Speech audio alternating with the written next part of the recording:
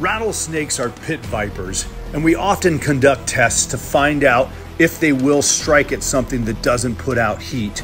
This particular snake was of interest as well because it was in pre-shed and its eyes were glossed over, making it almost blind.